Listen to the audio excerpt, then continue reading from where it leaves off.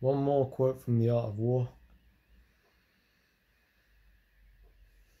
The skillful strategist defeats the enemy without doing battle, captures the city without laying the siege, overthrows the enemy without protracted war. On the art of war, do not advance uphill. Do not oppose an enemy with the back to a hill. Do not pursue an enemy feigning flight. Do not attack keen troops. Do not swallow a bait. Do not thwart a returning army. Leave a passage for a besieged army. Do not press an enemy at bay. This is the art of war.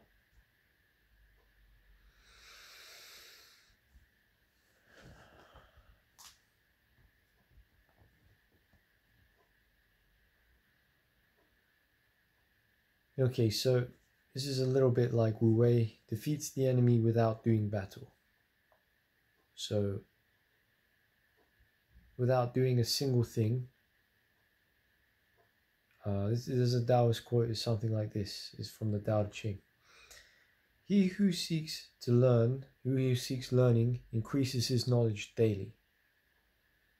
He who seeks Tao diminishes doing daily. He diminishes and diminishes until finally he arrives at the point of no action. When he arrives at the point of no action, there is nothing in which he does not do. He receives all under heaven without any trouble, partaking any trouble on his end. If he partakes any trouble, he is not worthy of all under heaven. So Taoism is very, very much about letting go, not doing, letting things happen by themselves. But when it comes to the art of war, it's saying defeats the enemy or achieve what you want to achieve without having to struggle and fight, without having to do battle.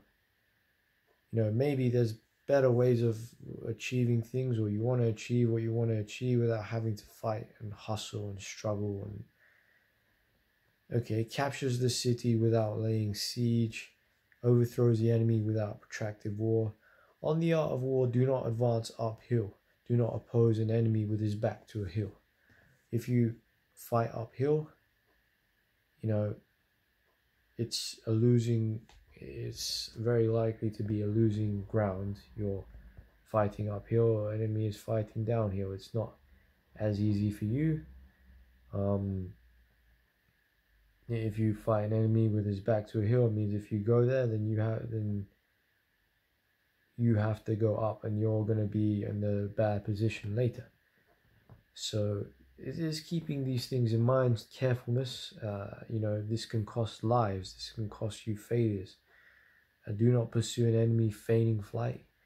Do not attack keen troops. How many times do you not take awareness of this? If you're going to have a fight with someone, but they're really, really desperate and wanting to fight you, it's likely that, you know, this is not the right thing to do. You're going to end up in a really big fight if you're going to fight people that are really desperate to fight. Better to stay away from people that are desperate to fight and hurt you. Do not pursue an enemy feigning flight. If they're like pretending to leave or looking like they're going to leave or whatever, you know, is that and then you're going to have to end up chasing them, and then that's going to be like, you know, situation where you don't have the upper hand. And there's do not swallow a bait, do not thwart a returning army, leave a passage for a besieged army. All these things are about being careful. Do not swallow a bait. Someone's trying to bait you, you know, don't swallow it. Do not press an enemy at bay. If someone's in the position where they have to fight, then they're going to fight. So don't press them in this position. It'd be better to have them to have success without any of these costs.